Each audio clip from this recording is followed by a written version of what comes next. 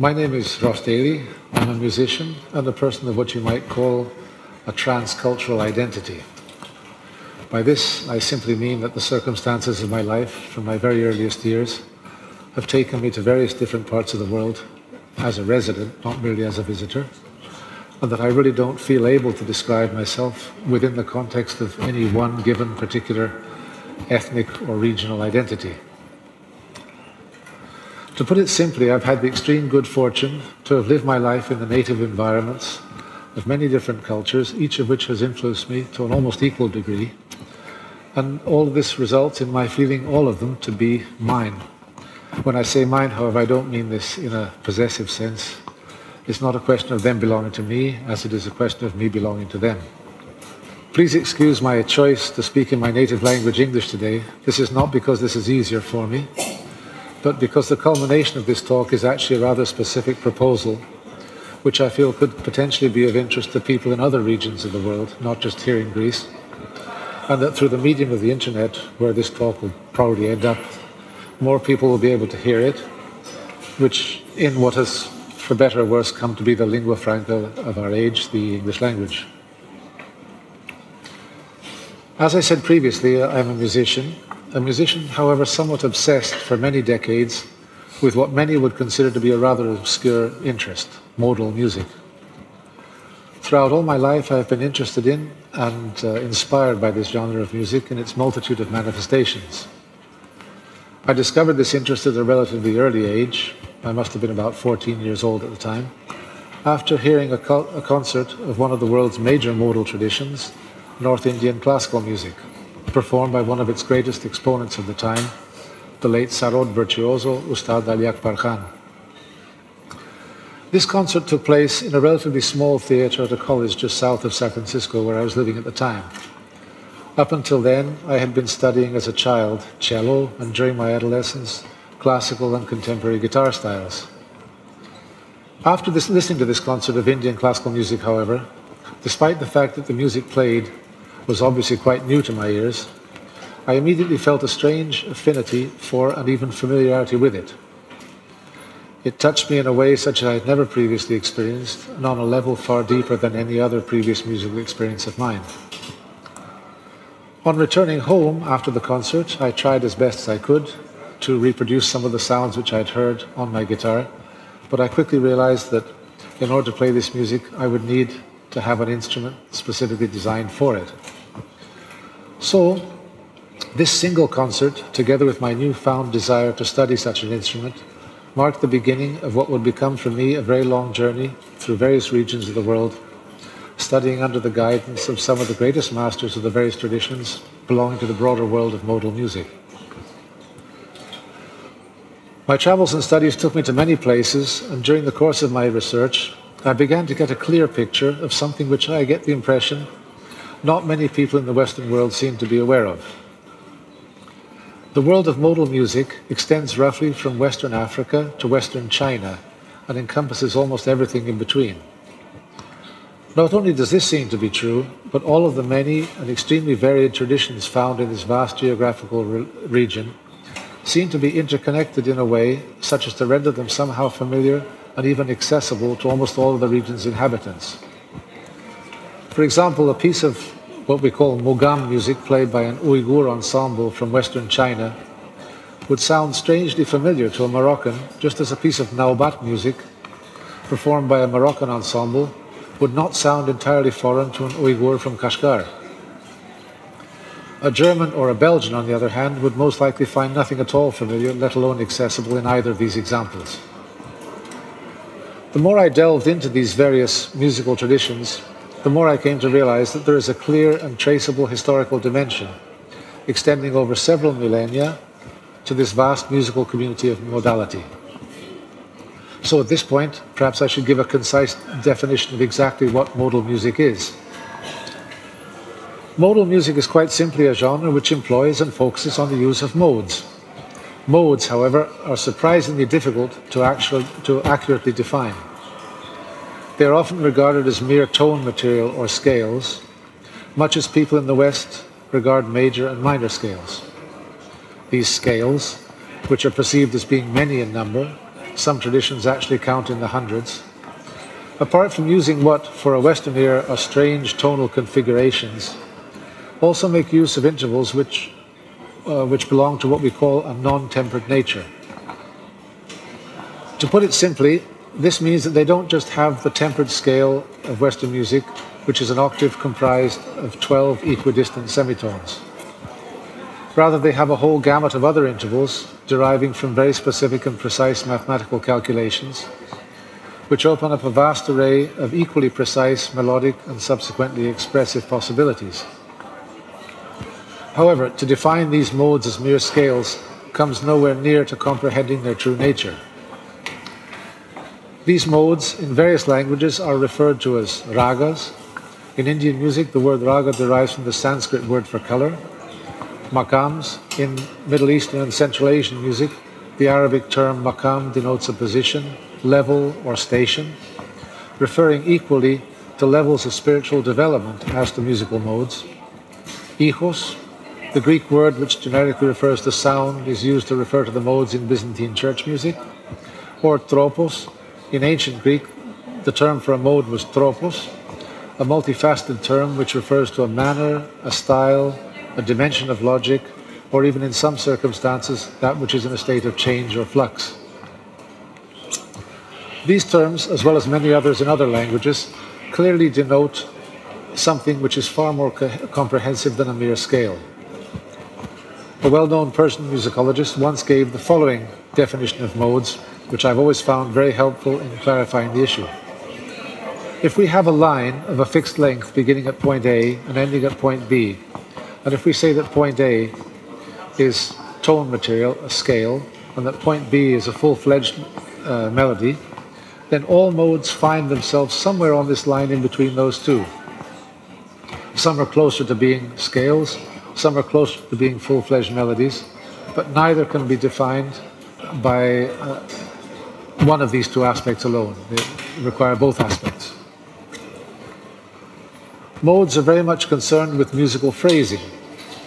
These phrases are often very simple, but highly flexible in nature, each one acting as a melodic nucleus which can extend and expand into various forms and manifestations, whilst always remaining clearly recognizable to those who have acquired an acquaintance with them. Perhaps the best analogy that I can give would be to say that becoming acquainted with a mode is very much like making the acquaintance of a person. This, of course, is a very complex and comprehensive, time-consuming process, which requires that we creatively employ all of our senses and faculties. The same is true of getting to know a musical mode. In light of this analogy, we could say that trying to understand modes by simply studying scales is like trying to get to know people by studying skeletons. It's just not the way to go. As I said previously, modal music is prevalent throughout a vast geographical area, and the network of relationships between its various ethnic and regional manifestations are clear to see both from the point of view of historical analysis, as well as being self-evident to even a relatively untrained ear. Unraveling this intricate and extremely complicated network of cross-influences over the centuries and even millennia is a singularly difficult task which even today is anything but complete. Suffice it to say, however, that what quickly becomes evident to anyone studying these musical idioms is that the richness and beauty of each depends integrally on a continuing flow of influences coming and going, ebbing and flowing, rather like the tides of a vast sea. This process, in many ways, also resembles that of cross-pollination in the plant world, and indeed I've often found the analogy of regional variety in the plant world to be relevant to that of modal music in particular. Often a phrase or a mode can come into being in one region and spread like pollen or even as a seed to another region where it will mingle with other organisms and eventually blossom according to the circumstances of the new environment. It's perhaps for this reason that I've always regarded music more as a natural phenomenon than as a specifically human creation, as something which comes through people and not necessarily from them. As for the source, each can name it as he or she will, and some, perhaps the wiser, prefer to leave it unnamed.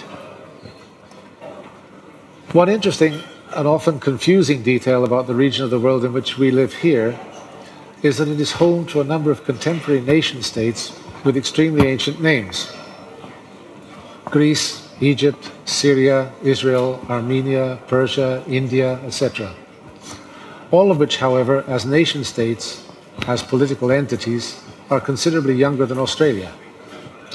This fact doesn't sit comfortably for those who have taken it upon themselves to craft the cultural profiles of these states, a process which often results in the delineation of a somewhat narrow and usually seriously distorted ethnocentric cultural stereotype, which as a rule insistently stresses the absence of any foreign influences.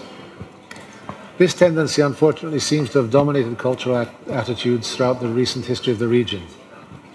The confusion between grassroots, regional or ethnic identity and top-down, state-crafted cultural stereotypes has often proven to be highly problematic and in some cases to be very ugly indeed. In any case, however, it has certainly proven to be counterproductive with regard to the continuing interregional flow of influences so necessary for the continued flourishing of the region's rich musical traditions. It is, of course, true that most people in all of the countries in question do usually have at least a fair knowledge of their own local culture, but they equally have little, if any, knowledge of the culture of their immediate neighbours.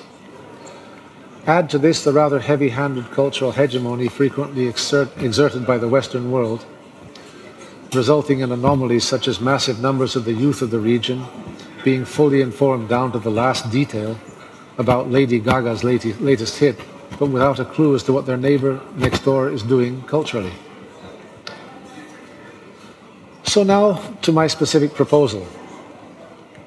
If any of the cultures of the region in question are to be able to continue to give rise to inspiring cultural prototypes which will encourage full-fledged artistic participation in them by their very own people, this will necessitate a similar network of intercultural exchange and dialogue as that which existed in the past. A similar exchange and dialogue as that which in previous ages gave rise to the remarkable individual traditions which we still encounter, albeit in a state of relative stagnation and in some cases actual decay. At best, many of these traditions have been relegated to the role of folkloric relics, and at worst to that of cheap fodder for an even cheaper pop culture, which is little more than a poor imitation of the not-so-enviable pop culture of the Western world. The rekindling of this dialogue actually requires a whole new cultural perspective on the part of all of its participants, a perspective which entails a complete rethinking of what is generally perceived as cultural politics in general. For a start, it is necessary for all to clearly recognize that any form of cultural interaction, by definition, is a process of give and take. It is an exchange. Regrettably, however, official cultural policies, especially in our region of the world, seem to overstress the give and to understate the take. In other words, everyone seems to be very proud of the, what you might call masculine, or as the Chinese would say, yang aspect of their culture, that which disseminates, which influences others, the assertive aspect, but they also seem to want to play down the feminine or the yin aspect, the receptive, accepting, or assimilating aspect. It's as though they feel their identity to be affirmed by the fact that they have influenced others, and that it is somehow negated and lost when they are influenced by others. This attitude, however, is quite simply unrealistic.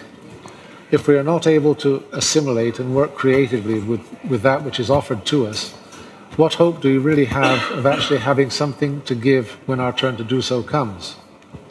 Unless, of course, we believe in virgin births, which for the last 2014 years at least don't seem to have been a very regular occurrence. In culture, and most specifically in the arts, every creative act is the result of the interplay of give and take, and it really is that simple. For many years now, I have been the artistic director at the musical workshop Labyrinth, currently situated in the village of Goudetti here on Crete. One of our primary activities at Labyrinth is the organization on a regular basis of seminars and masterclasses focusing on the various modal musical traditions of the world. Throughout our many years of activity, We have been host to literally dozens of some of modal music's greatest masters, as well as to thousands of students. During this time, we ourselves, however, have never sought to actually promote one culture or another. We don't even try to promote modal music in general. All that we do is to give to all who come to us a place and a chance to be themselves and to interact on equal terms with all of the others with as little interference as possible from either ourselves or anyone else. The result has inevitably been that each one discovers the other, or to be more precise, the others, in his or her own time and manner, and each gradually establishes a dialogue, often leading to a full-fledged cooperation or collaboration with the others according to his or her own needs and nature. I could recount literally for hours all that I've witnessed at Labyrinth over the years, reflecting the amazing ability of people to interact amongst themselves with people of different cultural, religious, and ethnic backgrounds, but there's no time for that right now. Suffice it to say, however, that any intelligent person can't help but to realize that the only viable future for our world is simply this: increased cooperation between different people of different backgrounds on equal terms in the service of a goal which is clearly beneficial to all. Applying this general axiom to my obsession, modal music, I sincerely believe that the island of Crete, where we find ourselves today, in the very middle of the Mediterranean, with cultural ties to and good relations with East and West, North and South, is an ideal location to host, with courtesy, subtlety, and humility, just such a many-sided dialogue which is so necessary for the continued cultural integrity and viability of all concerned. As I said previously, I've seen this in practice on a small scale at Labyrinth in Choudetsi, not only how the individual musicians integrate harmoniously amongst themselves, but also, very importantly, how the Cretan people themselves, with their long history of hospitality and creative assimilation of a myriad of cultural influences, respond in a very positive way to just such a challenge. It's no mere coincidence that people from as far afield as Afghanistan, North Africa, the Arabian Peninsula, Transcaucasia, the Balkans, Turkey, India, Spain, and countless other regions of the vast geographical area in which we find modal music all felt very much at home here. Very important also is that the music of Crete itself clearly belongs to this greater family of modal traditions. Who knows? Perhaps if we're able to successfully establish such a dialogue and cooperation, focusing on the humble subject of modal musical traditions, it might even serve as a good example for the establishment of a similar dialogue relevant to other issues rather more critical to our survival as a species. Thank you very much.